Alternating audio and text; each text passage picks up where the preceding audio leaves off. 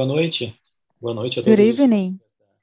Good evening, all the colleagues from ABOO, the Brazilian Association of Orthopedic Oncology, especially my colleagues, Dr. Antônio Marcelo, Dr. Olavo Pires de Camargo, and Dr. Glauco Pauca Melo. Thank you for your participation. And I would like to especially thank our collaborators, besides the Brazilian Association of Orthopedics and Traumatology, the Brazilian Society of Pathology, the Brazilian Society of Clinical Oncology, and our sponsors, especially ImplantCast, supporting us in our webinar activities. Besides, Acontece Eventos, which has played an important role in all of our activities, in our Congress, which will be held next year because of the pandemics, and which has helped in our webinars. And also OrthoTV Online, streaming, content streaming company, helping orthopedic surgeons around the globe in international webinars and seminars, and we're having our ABOO webinar being broadcasted by them. We will have 2 other webinars ahead on July 12th and August the 14th. These webinars will take place monthly till April 2022, and the next one in July July 12th, will be in the place of Antônio Marcelo's hometown, who will talk about Van Ness rotationoplasty.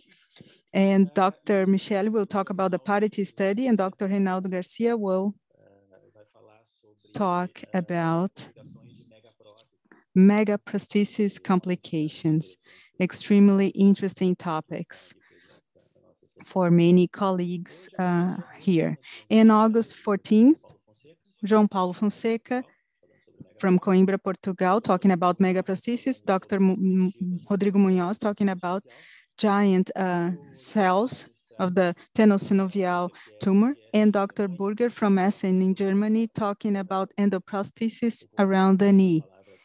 Now I'm going to call our chairman, Dr. Edgar Engel. Dr. Engel, the floor is yours. Good evening. Thank you, Ricardo. Good evening, everyone. On behalf of the Brazilian Society of Orthopedic Oncology, I would like to thank the presence and participation of our speakers. And also, I'd like to thank our sponsors, ImplantCast and OrthoTV, for this program and the dissemination of our activities, and by broadcasting them, and the participation of our pathologists and clinical oncologists. This interaction is very important because the diagnosis is never made by only one expert. It depends on the interaction of these many different professionals. I'm very glad to know that these colleagues are taking part. I would like to thank Doctors Antônio, Marcelo, Olavo, and Glauco, who are key participants of our society, of our association, who are going to present very important talks. And on behalf of Renato, I would like to thank Acontece. The last time they helped us a lot, and today they are helping us as well. And they are helping us to provide you with these high quality events. And I would like to welcome all of our friends of ABOO and all of those interested in orthopedic oncology in Brazil and abroad who are going to watch us through OrthoTV. Thank you very much. Now back to you, Ricardo, who introduced us to our first speaker. I hope you enjoyed this event. Thank you, Edgar, for your words. Actually, let me anticipate this. And before I introduce you to our first speaker, let me tell you that we have a chat for questions. If you have any doubts during the talks, you can send questions or comments through our chat window, okay? And I will try and select the questions, ask the questions, your questions to our speakers. Dr. Antonio Marcelo Souza, thank you very much for your participation. One of esteemed members of our association from Recife, Pernambuco, who talk about VANES, Rotationplasty, and a single center experience in Brazil. Certainly certainly very unique in our country. Dr. Antonio Marcelo, the floor is yours. Well, good evening, everyone. Let me thank you for remembering about my name and inviting me to be here. It's a pleasure to be here among these friends and being able to share our joys and sadness in this pathway of orthopedic oncology. So let me share my screen with you. And let me tell the participants, the attendees in general, that my slides are all in English, okay? So I believe it will be easier for all of our participants to understand. Can you see my slides? Okay. So the experience in the Pernambuco Cancer Hospital is very important, I would say, not only for our country, but also I would say for Latin America, because after some time that we came back from Germany, where we had the opportunity of seeing this procedure called VANES Rotationplasty, we started to see and diagnose patients with this possible indication or who could undergo this surgery. I've been working at this hospital for the past 35 years, and we have this service of oncological orthopedics. I am the oldest physician there. And we have Antonio de Souza there, a colleague of mine who is also an experienced colleague there. And the whole region there treats patients, oncologic patients there. So rotationplasty is a procedure that can be used not only for the resection of a tumor around the knee, but also a tumor compromising the whole limb. So it's interesting because it started back in 1930 by Borgrev, who had this idea to treat TB patients. It was initially described to treat these patients. It was popularized during the 50s by VANES. And after his publication, it started being called VANES surgery to treat a focal femoral deficiency. Then in the 70s, Kotz, I had the opportunity of visiting him in Austria, and also Dr. Sauser proposed this procedure for patients with osteosarcomas around the knee. Later, Winkelmann, during the 80s, started using this procedure in Germany and extended this indication for patients who had tumors on their proximal femur and also the whole femur. Here in Brazil, we know that Professor Elio Constantino and Professor Pericles described 2 cases at the Santa Casa Hospital in São Paulo. Several other professionals have relied on this procedure as well. It's important to keep in mind some key papers. Borgrev in 1930, VANES in 1950, and published at Journal of Bone Joint Surgery, and then Drs. Kotz and Sauser in 1982, and Dr. Winkelmann in 1996. These papers are very important. They are key, in fact, for those who are interested in this procedure to understand their history, indication, and possibilities. Basically, it's indicated for patients who have tumors around the knee or whole femur to treat malignancies, aggressive tumors, who cannot be treated using any other treatments. A very interesting indication is for children who have a great growth potential. And so the use of a prosthesis would not be ideal because this prosthesis cannot grow. And we know that in our country and in Latin America, it's a difficulty. It would be difficulty to indicate a procedure to resecate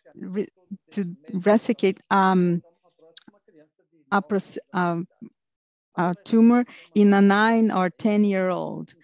In teenagers with intense sports activity, it would be a good indication given the possibility of going back to deambulate or going back to their own gait or normal gait and going back to sports without that concern that we have for those who have endoprosthesis, for example. It can also be used for congenital focal femoral deficiency and for salvage of other failed procedures. And I am going to show you some of these cases so you can understand.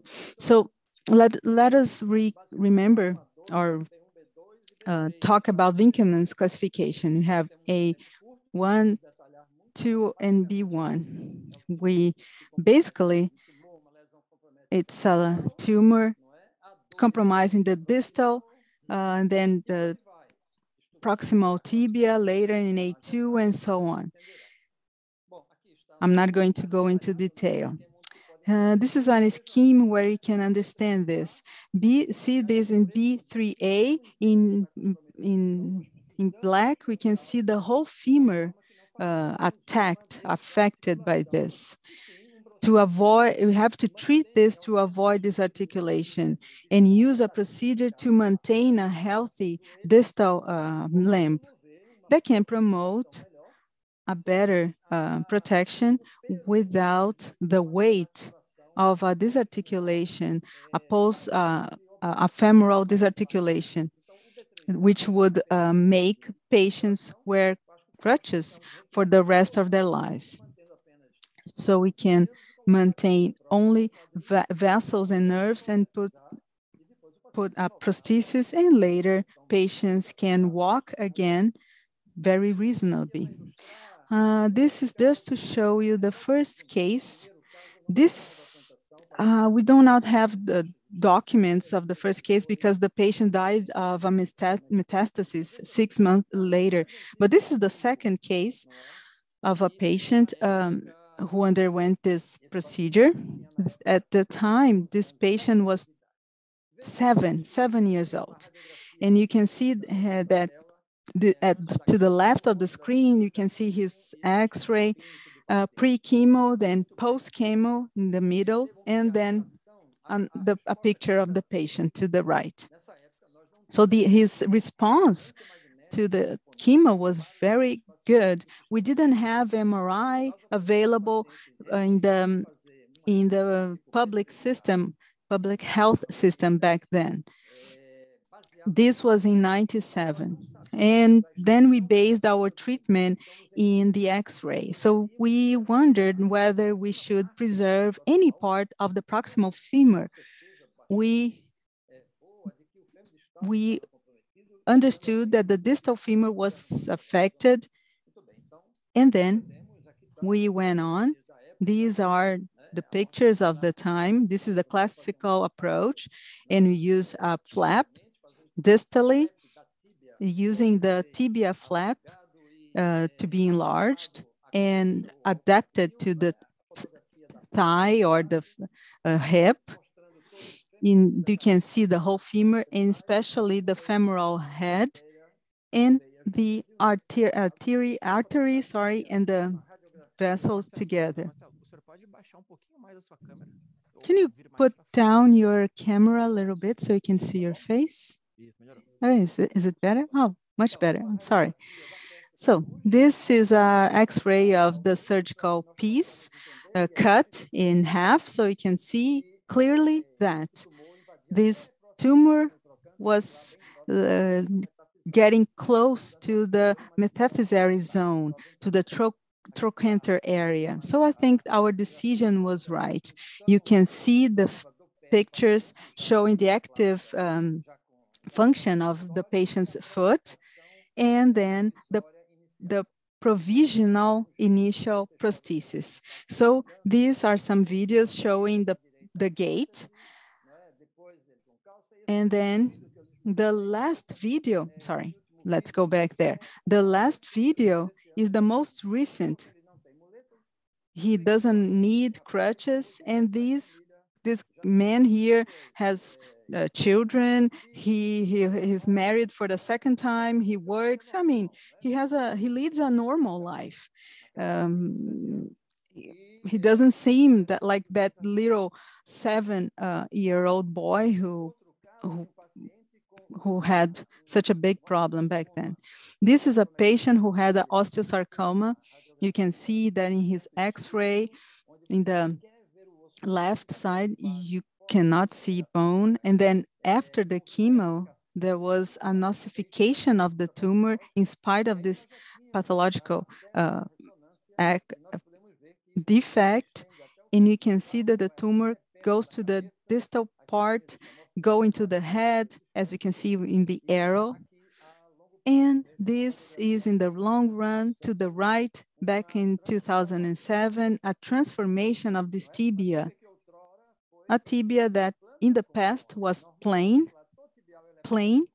The tibial plateau was plain, but the nature teaches that it's on our side, provided that we treat it well. And as we put the tibia along with the acetabulum, and the boy was small, today he's 31 years old, but when this patient started walking, he stimulated this tibia within the acetabulum, and then the acetabulum is concave, and then the tibia needed to transform to adequate to the acetabulum, and then it was the tibia transformed into the shape of a femur.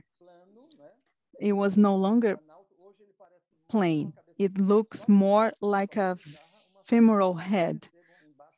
And then you can see an X-ray of the hip area, and you can see this difference. You can see his his foot, sorry, a movement, and then you can see the video.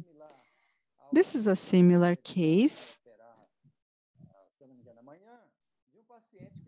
of a patient seen in a hospital in a peripheral area of Pernambuco. This is a fracture and the X-ray, we didn't see anything abnormal. I mean, my colleague, the colleague that saw him, and then they placed this shaft, this rod, and then from November 2014 to September 2016, there is a reabsorption in the whole region of these two screws. In September 2018, there was an intense lysis and a tumoral process started showing, and this patient was referred to our center. And as if it wasn't enough, in spite of this huge mass in his hip, he had this rod, this infected rod. So the first thing before we performed image staging, we removed this rod, we removed this shaft and the screws, and then we And then after we removed that stainless steel shaft, we performed an MRI. You can see the tumor mass extends through the gluteus, the hip, very complicated case. Formal indication for a more ablative procedure. Obviously, we made a biopsy and the result was an osteosarcoma. We talked to the patient. He was a heavy patient, an adult patient, and 4 years in evolution. Fortunately, no pulmonary, no lung metastasis. And then we told him, well, this is very hard because the margin is almost impossible to resect. I mean, to have a marginal resection given the size. And then we tried to convince him to undergo a Van Ness rotationplasty. And then we went on, and you can see that we removed the whole femur. This is the flap. You can see the fibula being dissected. This is the bundle. And the completion after the distal part of the leg is adapted. The nervous bundle is being adapted. This was the hardest case because of the extension upwards next to the iliac wing. This is the immediate post-op, the suture, the flap. In each flap is made according to the lesion. This is a scintillography pre and surgery, post-surgery. Once again, you can see the patient walking post-op 6 months later with crutches. And the third video, you can see him up walking. It's not like a catwalk model, I mean, walking, but he can walk. I mean, he's no crutches, he's autonomous, and no relapse 3 years later. So we can take this into consideration, not only for patients with malignant bone tumors, but also patients who have tumors affecting the whole femur and for salvage treatment. Our casuistic, 21 cases and 17 in our centers, 1 in the EMIP and 1 in Uruguay. We had the happiness of being invited to operate in Uruguay. I think it was 6 months ago. And I just got a video there from the case there, and he's doing okay. And 8 alive without taking into account the case in Uruguay, with a follow-up of 2 and 22 years. Cognitive, motor, and sensitive functions close to normal. And we have written some papers showing the functional side, the functional results and outcomes of these patients, and they are promising. And if you had done a disarticulation and on endoprosthesis or non-conventional endoprosthesis on a high amputation or any other procedures, I mean, all patients who died, they died out of the underlying diseases. For example, lung metastases and so on. We had 1 child who had a complication and he had to amputate. But later, 7 months later, the child died because of a metastasis and not because of the procedure. So I could conclude by saying that this procedure, the Van Ness rotationplasty, reaches a high score on quality of life measures. Even if you use MSTS or TESS, is good. There is a high functional score. There is a bizarre aspect, not to indicate it so much, but it's a relative idea, because if we show videos and if you talk about the function after the surgery, this is important without talking about the countless complications in which we use our fantastic endoprosthesis that in the long run or in the medium run will lead to complications or lead to infections or revisions or lead to amputations or ablations and so on. There are, we have some studies comparing the energy and energy expenditure of patients using prosthesis and Van Ness patients. Our patients, they walk with a sensation that they are using their own foot. It's not a patient who has been amputated. It's a patient who has a defect, a medical, physical defect or deficiency, but he feels the ground under his foot. And there is a low gait energy in comparison to megaprosthesis. And Dr. Tiago Bessa, for example, he has worked with prosthesis in children, and he is available. He can work with patients from other regions of Brazil and other regions. This is a video of some of our patients who managed to visit us in Carneiros Beach in Pernambuco. They are happy and proud about their legs. And we will probably have another meeting of more patients after this pandemic is over. So I'm almost done, yes. Thank you very much again. And now back to our chairman. Thank you very much. And I am available to answer any of your questions. Thank you so much. I would like to thank you, Professor Marcelo, for your class.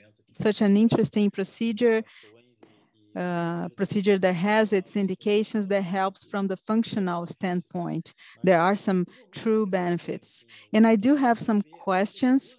Well, have you analyzed the number of complications related to this type of surgery, this type of procedure? Do you have this number? I mean, can you tell us which are the main complications attached to it?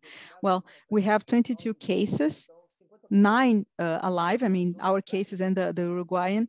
So complications would be 45% of the patients, 45% of the patients died, I mean, because of metastasis, mostly of them.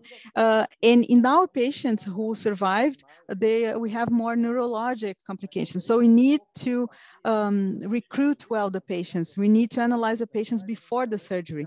There was a patient in who I had a resection in his distal femur, in a frozen distal femur. He was a Ewing sarcoma. And then years later, there was a resection, but we needed to to remove the median distal femur from the trochanter upwards.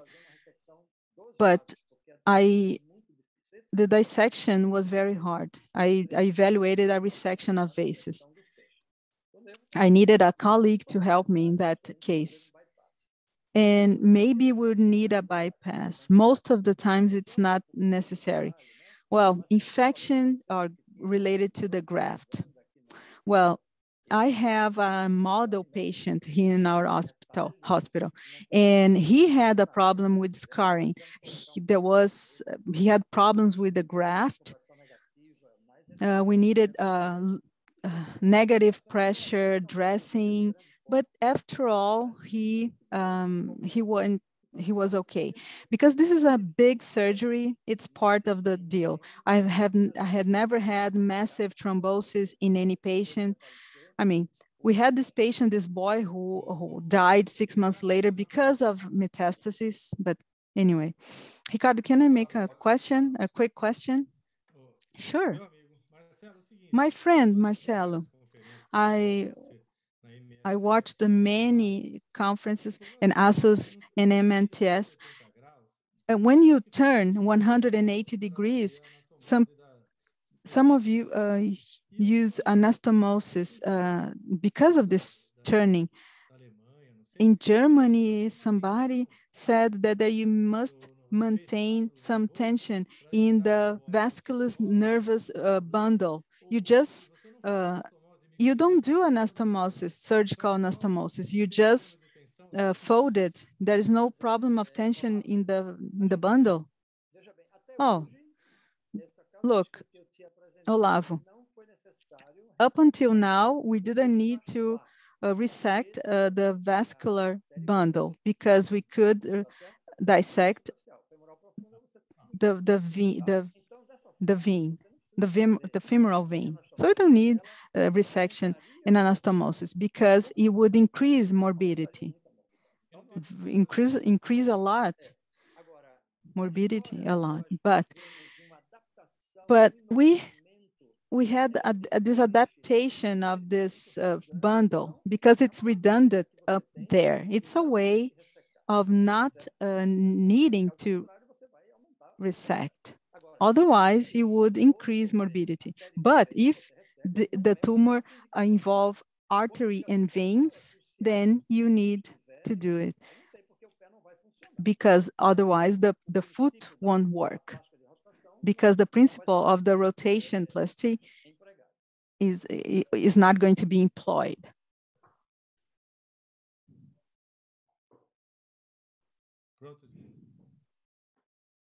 Edgar, por favor. Edgar, please, you can move on with Professor Olavo.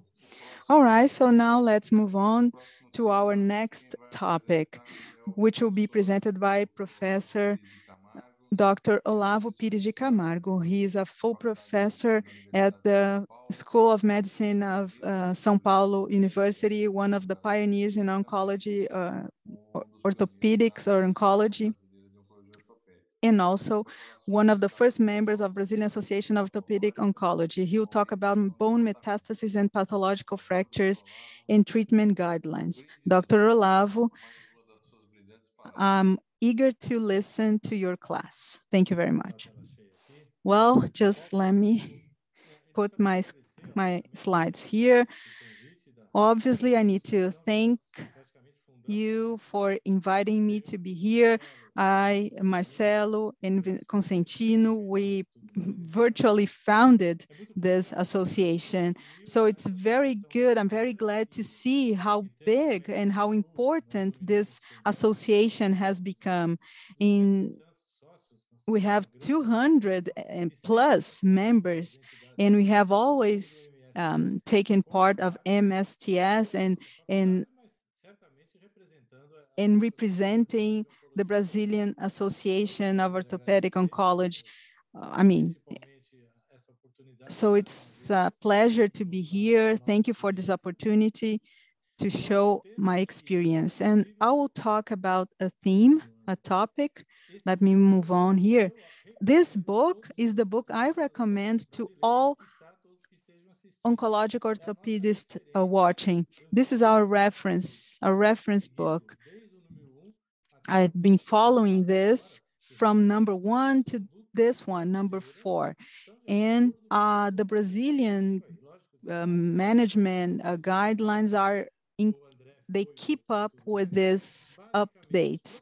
Basically, the international protocols in oncologic orthopedics are based on this book.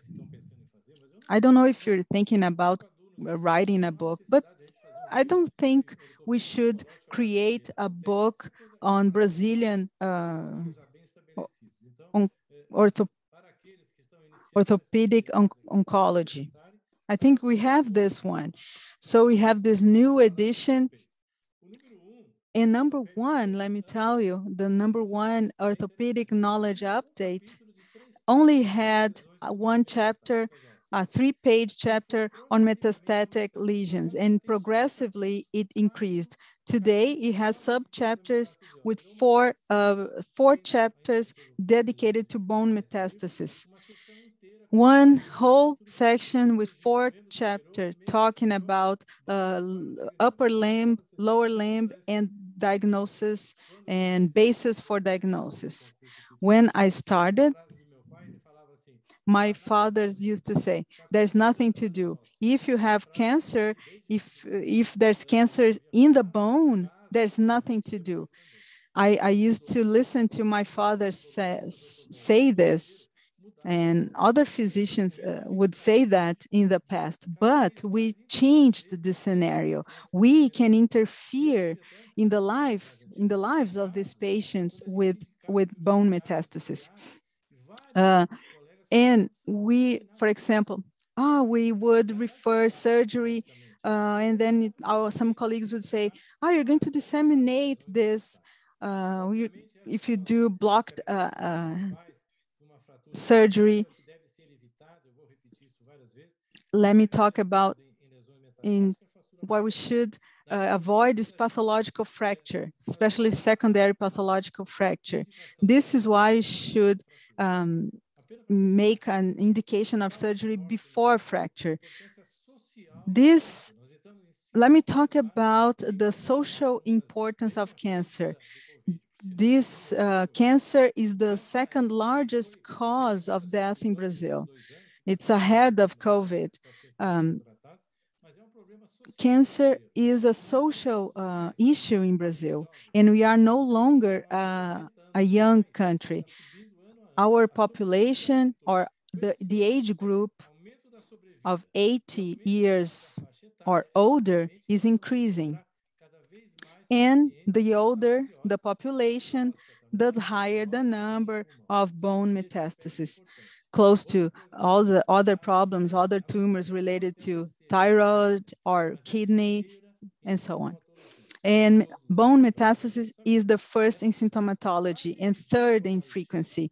This lesion, almost invisible to the X-ray, made impossible for patients to move and to walk, and generated a lot of pain. For example, disseminated lung metastasis, and in the case of hepatic carcinoma, would be different. And we know this because of a meta-analysis that we created.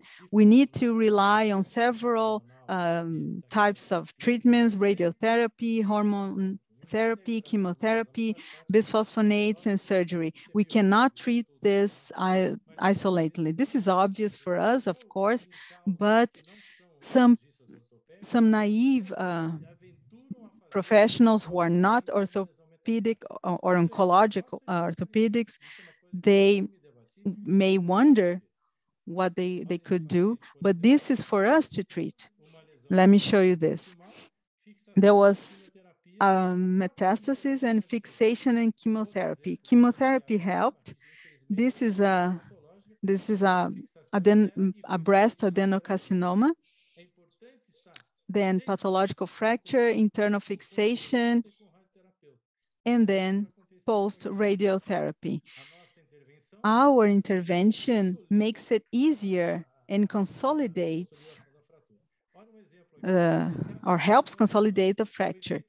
This is a breast carcinoma metastasis. Only radiotherapy. There is a callus there, and pain remains with the patient.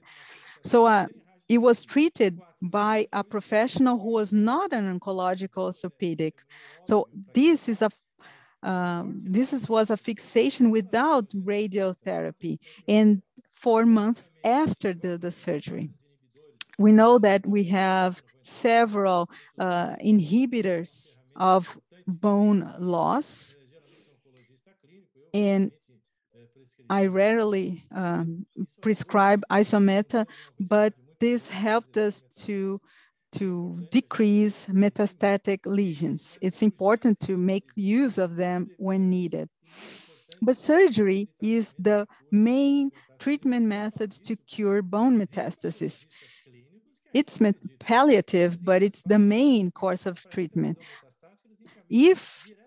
But many professionals don't believe that. When they see a bone metastasis, they will refer the patient directly to radiotherapy. And in São Paulo, in Recife, in big cities, it doesn't happen so often. But in 85, in 90s, in the past, we used to have this more of these cases.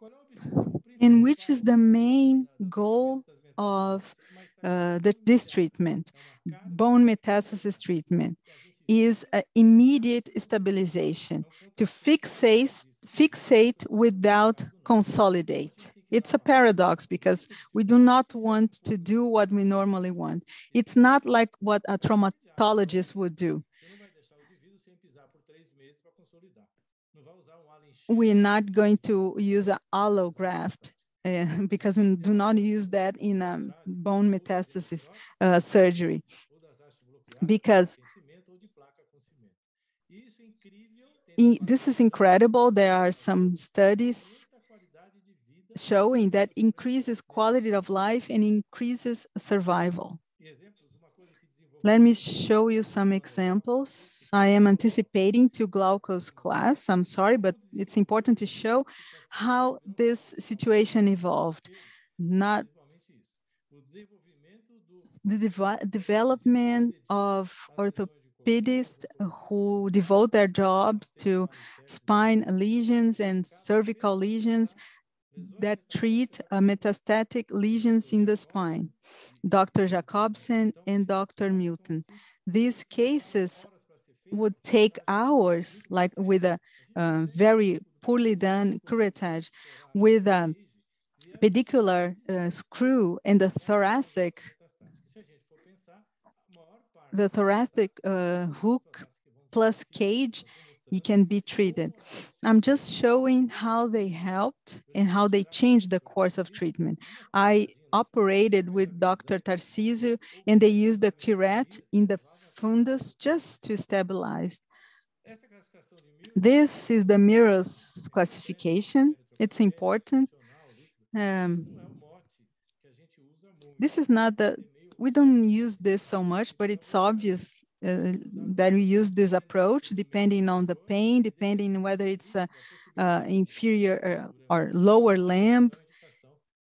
If the fracture is bigger, if it's lithic, plastic lesions are not operable. We do not operate all metastases, obviously. And in terms of surgical treatment options, we can have blocked intramedular rod.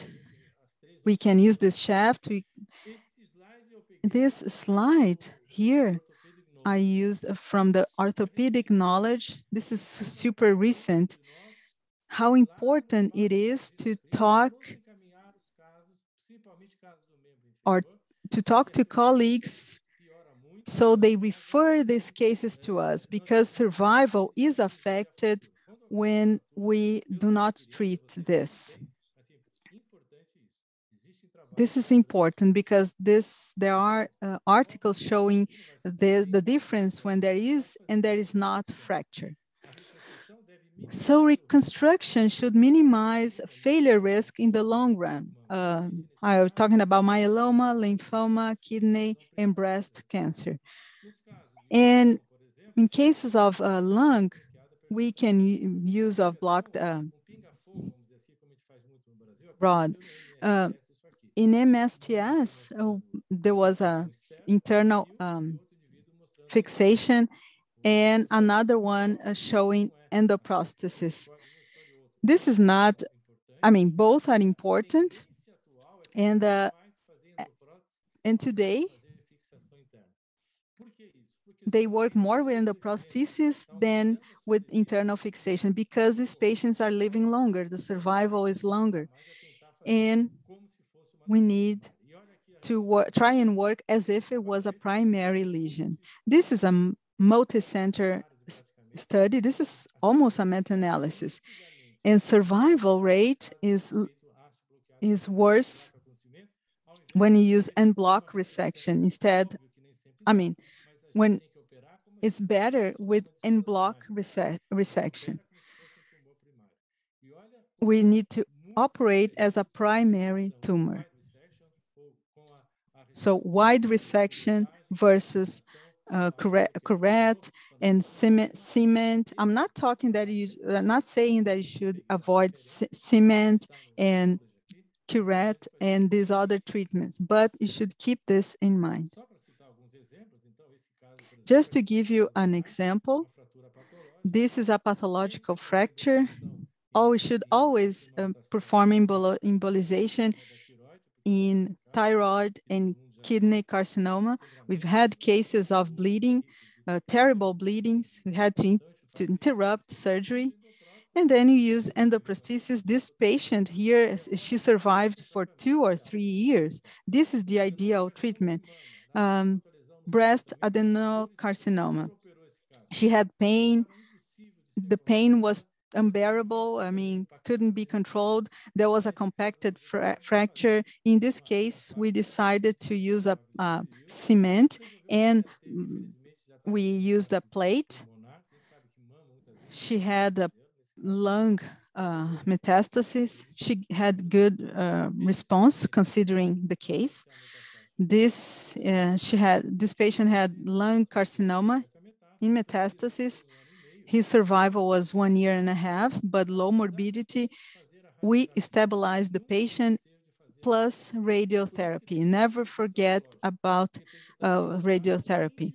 We need to have a close contact with the oncologist, radiotherapist.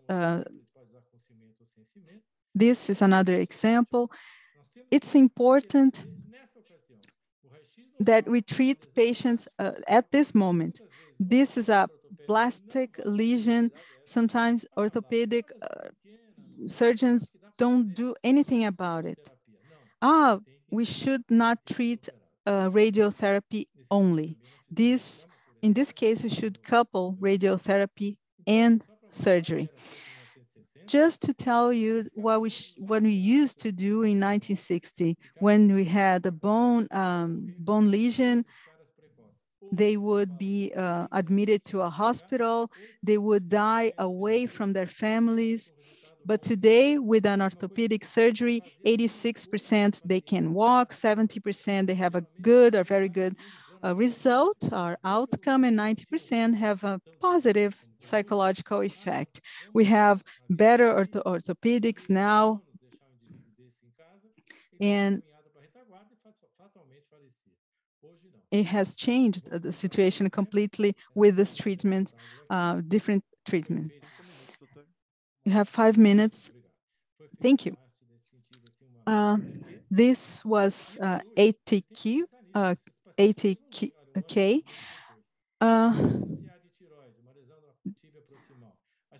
Then thyroid adenocarcinoma, we need to treat, thinking that we can increase the patient's survival. This is an after chemo, and radiotherapy. Another example, always working with the whole femur, never forgetting about that. This is a plate coupled to an endoprosthesis, multiple myeloma. Usually, we need to operate. Some cases do not respond. Humerus metastatic tumor. The colleague did this.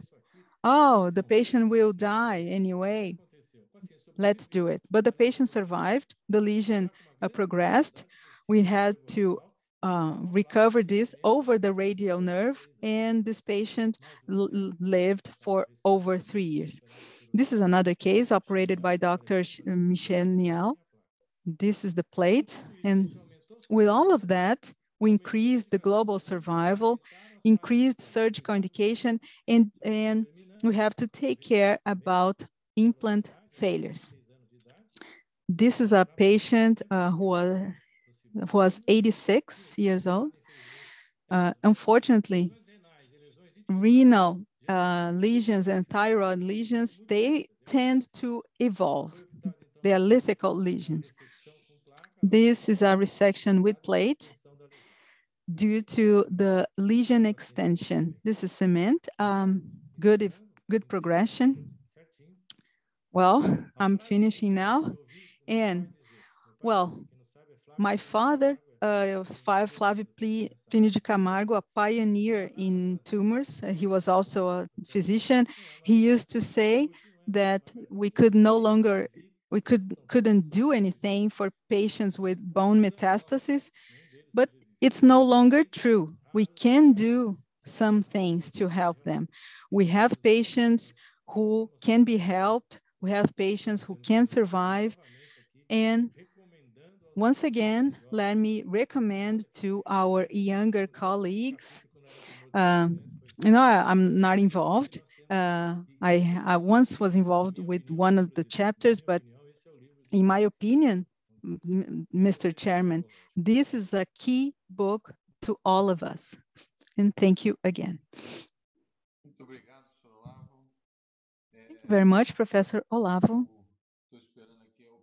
I'm just waiting for our colleagues to present some questions, but let me make you the first question. So you don't like the myosynthesis to predict fracture and surgery indication. So how do you perform surgery risk prediction, or do you use any indication on life prognosis? Well, I'm not against it. It's a classic procedure, but I do not calculate this. But if you have limb lithic lesions with a lot of pain, we check prognosis. But I always discuss cases, not only with oncologists, radiotherapists, but I mean, I discuss with my colleagues. In oncologic or oncologic orthopedists, we never do things by ourselves. We need to discuss cases with all of our colleagues. And after the patient is referred, we need to talk to the patient, talk to the team, and reach a consensus to check whether the patient is fit for surgery. So it's a multidisciplinary consensus that we must reach. Another question. In the trauma hospital, frequently there is a doubt because patient has a history of tumor and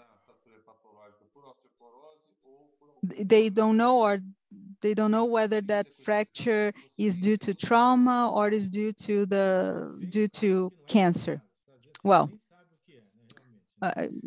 you're talking about a new case. You're not talking about a referral, right? So when there's doubt, I request a biopsy. I mean, in case of a fracture, because then management can change. It can change. If it's a fracture due to metastasis, I will do one thing. If it's a fracture that is caused by osteosporosis, I will change my management. I discuss a lot with spine surgeons, not glauco, but usually they do not require a biopsy. They think, oh, let's see an MRI and it's a metastasis, and they go to resection, but it's a lymphoma. The patient cannot undergo a big surgery or a myeloma or a proliferative myelo tumor. So we usually work with referrals, but when it's not a referral, I would ask a biopsy. Yes, that's pretty interesting. Gustavo is asking you whether if it's different for osteosarcoma and bone metastasis for or linked to osteosarcoma. Well, we need to try to undergo a broad resection.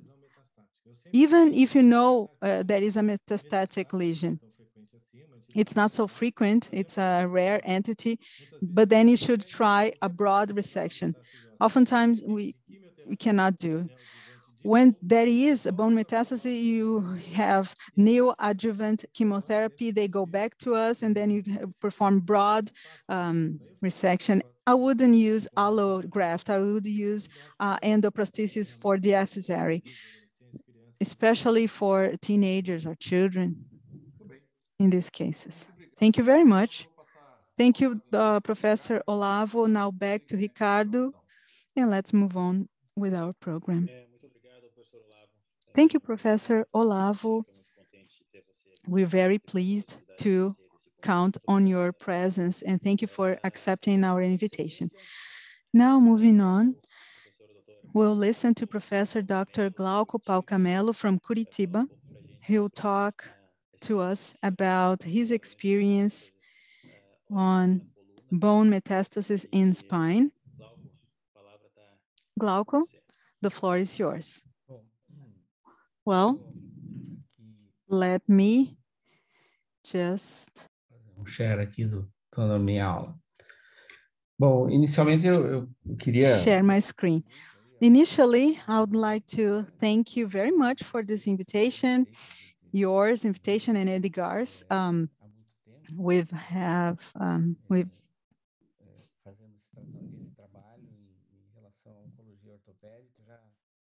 I have been working with oncological orthopedics for 30 years, and since the beginning, the spine was very important for me. I really like this type of surgery.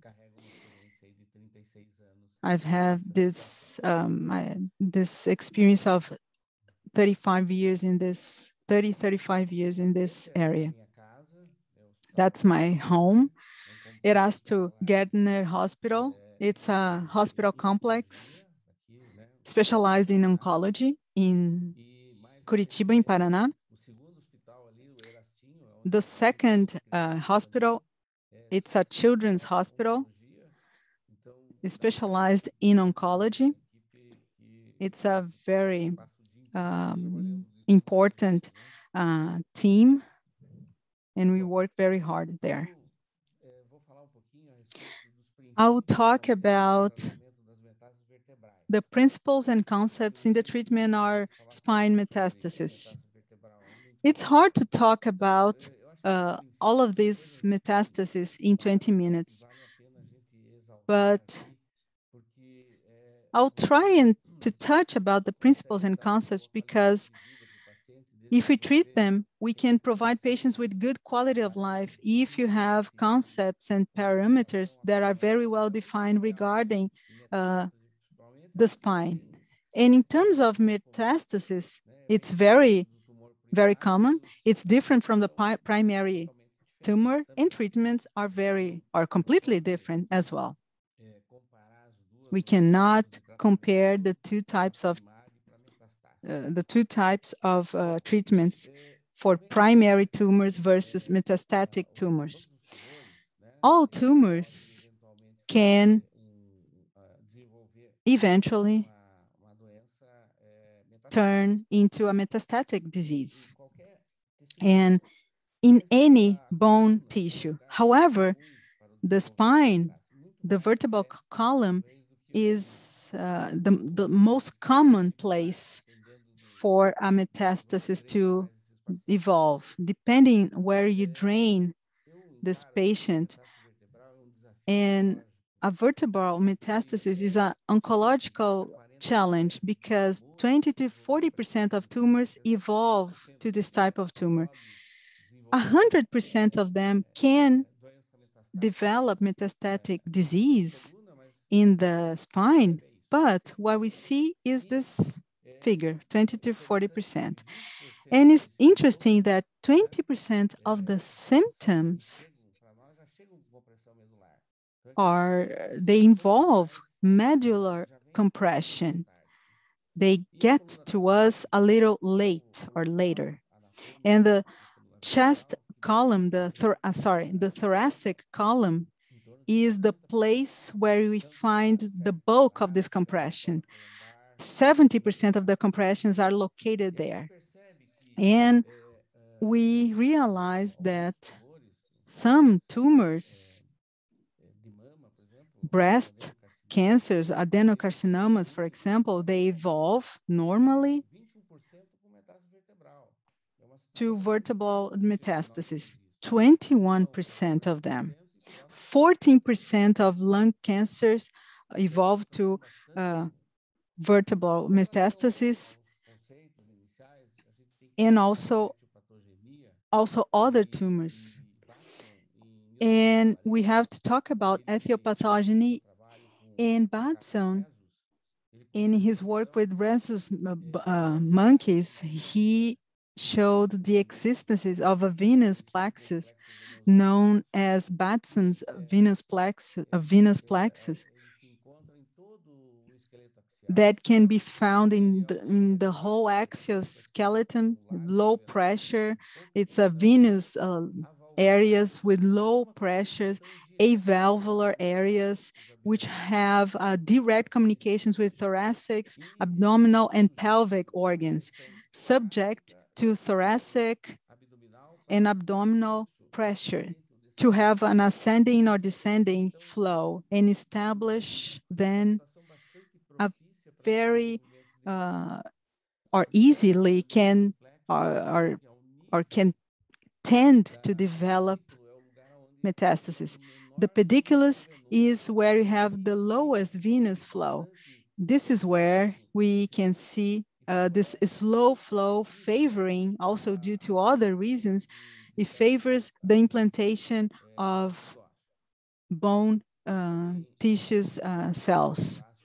This is a classical article of Batson, says that 85% of metastases are done through a methodogenic pathway. We also have spinocellular cancers are not through this pathway, are through contingency or continuity, but most of them are not. So vertebral metastases, they present with pain. They are due to compressive syndromes involving medullary, radicular, or because the bone marrow is involved or the nerves are involved. And this can lead to paraplegia because and from the beginning of the symptoms until the time this patient gets to us with several degrees of compression, this takes from 3 to 6 months. It takes a long time. It cannot go unnoticed. I mean, a patient with a history of cancer presenting pain in the spine, pain irradiating to the limbs, something might be wrong. So if you have patients with these symptoms, it's worthwhile to investigate. There's also instability, which is a mechanical kind of pain, or you can have both things leading to pain. This is the main thing, and it's the beginning of the presentation. Regarding investigation, we always start with a simple radiograph, X-ray. You can see the lesion, lithical or blastic lesion, if suggests osteoporosis. And you have this image, typical sign, which is the winking owl sign, as we call it. And it occurs more in the pediculum and more in lithic lesions, characteristic of some tumors. And you start losing the pediculus contour. And you look at the X-ray and you can see this.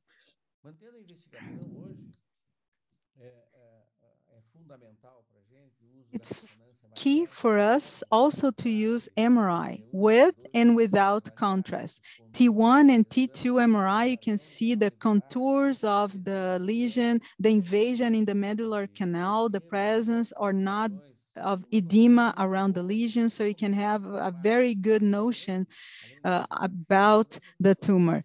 You have the X-ray, you have the MRI, and then you can understand how the patient is being affected by the tumor. We have some examples here of the medullary canal and the compression, the medullary compression in T1 and T2. This is key for us to decide about the management, about the treatment. CT scan can also help us which type of lesion it is. Mixed, blastic, lytic. This is a mixed lesion, not, I mean, breast adenocarcinoma. Oftentimes it is blastic, not only lithic. And blastic lesions they have better prognosis, by the way.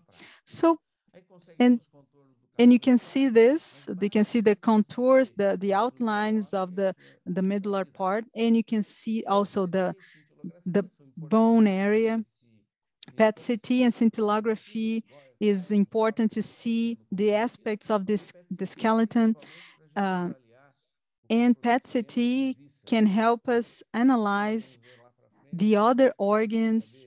It's important for us to know, for us to understand how the patient is affected, because each patient is one specific case, is a particular case. With the advance in treatment, with chemotherapy, hormone, immunotherapy, I mean, renal cancer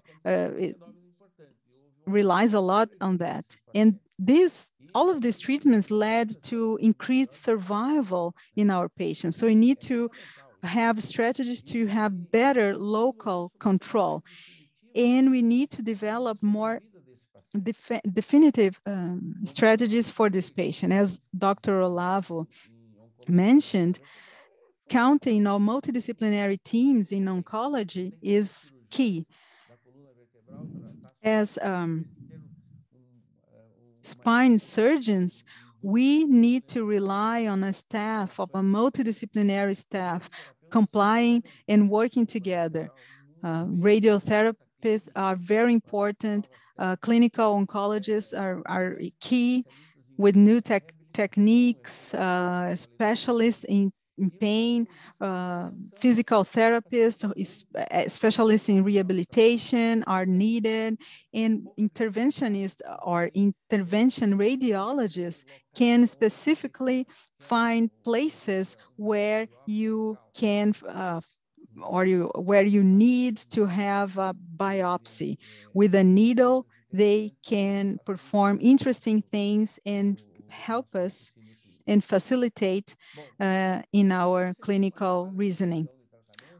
For you to decide on which treatment to choose, we need to have clear objectives and clear parameters when it comes to this type of surgery. In terms of objectives, we need to cover 5 topics. 1, vertebral metastasis is a palliative treatment. It's not a curative treatment. You cannot wonder and think that you are going to heal the patient and treat the patient as if it were a primary tumor. It's a palliative treatment, and you need to aim to improve the patient's quality of life. You need to control pain and improve movements, preserve or restore neurological function, which is very important, and especially maintain vertebral spine stability. You cannot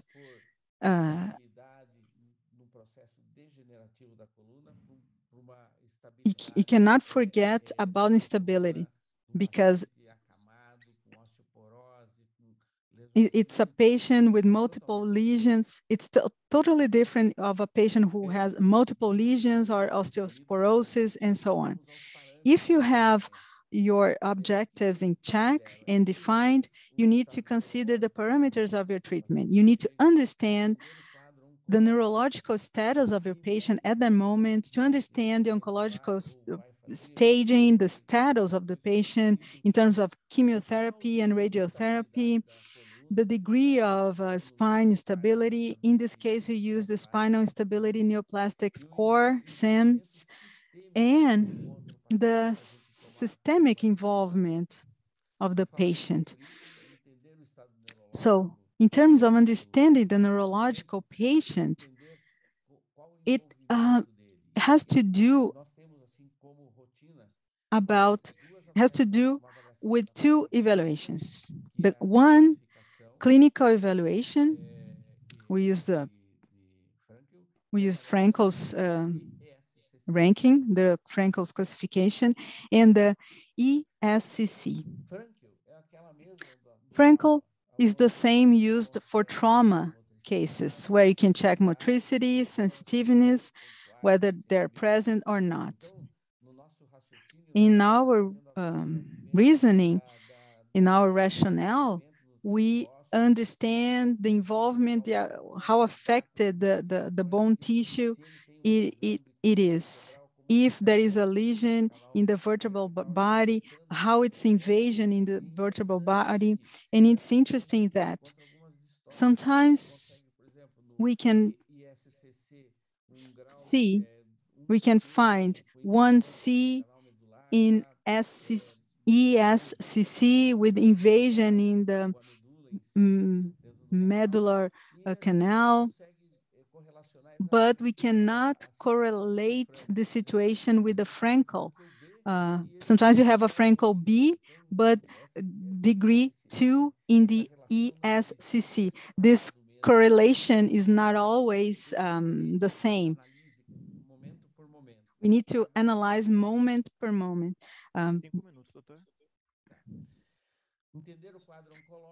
So we need to understand the oncological status in terms of chemotherapy and radiotherapy, especially the difference between conventional radiotherapy and stereotactic radiosurgery. This makes a lot of difference for the treatment and the survival predictive indicators. In our history, you have several Tokuhashi and Tomita scales, and you also develop an Anzonosoteg predictive model.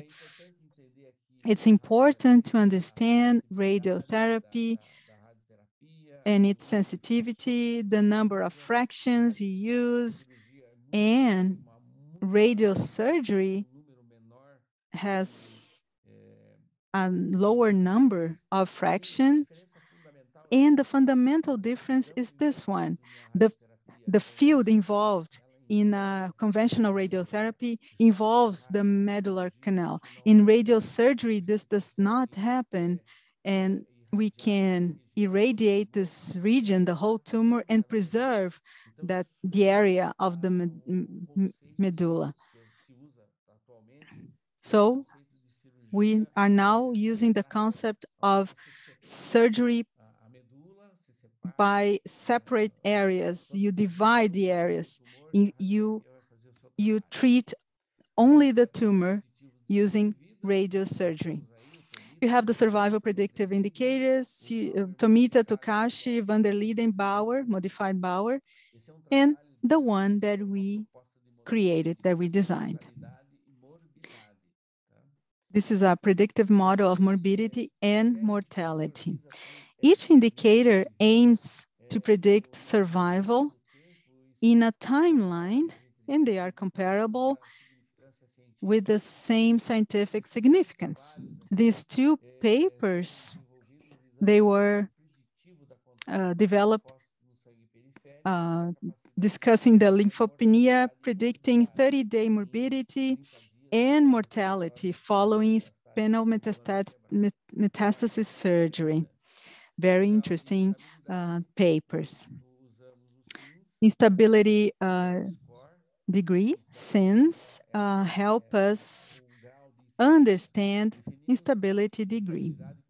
We define stability as the loss of spine integrity as the result of a neoplastic process associated to pain and related to movement, symptomatic or progressive deformity, and neural affection under physiological weight. This is a SIMS model that we use with grades for each situation. And the systemic involvement, we need to evaluate the presence of hydroelectrolytic disturbances, because these patients, they have been suffering from these diseases for a long time. Sometimes they have been bound to bed for a long time. You need to analyze the comorbidities, because a kidney tumor is different from a thyroid tumor, an amygdala tumor, or a tonsil tumor is very different from another. So you need to analyze this. And you also need to understand the Karnoff's functional performance score. And then you have two situations. We need to choose radiotherapy without surgery or surgery plus adjuvant radiotherapy. We indicate radiotherapy without surgery for radiosensitive tumor, stable spine, light medullary compression, and multiple lesions. And we indicate surgery plus adjuvant radiotherapy with a prognosis estimated for over 90 days. And predictive models are very important to help us understand how long this patient will survive. Over 30, over 90 days, 1 year, 2 years. And also indicate, in the case of instability and severe medullary compression. And radiosurgery allows us to promote smaller surgeries, good fixation of the spine, very compatible surgeries, and you have compartmentalized surgery with wonderful results. Back in 2005, Pathological, in a randomized trial, showed the difference between surgery and radiotherapy in single treatment. And surgery was always better than radiotherapy alone. Today, the gold standard for spine metastasis is direct decompression plus surgery. Which surgical choice? Well, it depends on the service. We tend to have treatment standards. As I said, surgeries which are not very or so aggressive with stabilization, and always radial surgery. Unfortunately, radiosurgery is not for all patients, but this is a matter of time. So in spine metastasis, we need to consider the do no harm principle. We need to choose well and treat well, because there is a very subtle line between you indicate a surgery and cause more harm than good. I mean, instead of another procedure and having a good survival. So it's like primum non nocere. First, do no harm, like Hippocrates said. Try and protect patients from doing harm. So good patient selection is crucial, and this applies to spine metastasis. There is no doubt about it. Thank you very much for your attention. Thank you very much, Professor Glauco. Thank you for your presentation. I'm very glad to know about these publications, about these articles, very interesting ones. And congratulations on your recent article, recent publication. Well, I don't know if we have questions, our moderator or speakers. I have one question for you. You didn't mention this topic, but stereotactic surgery is key to try and preserve the functionality of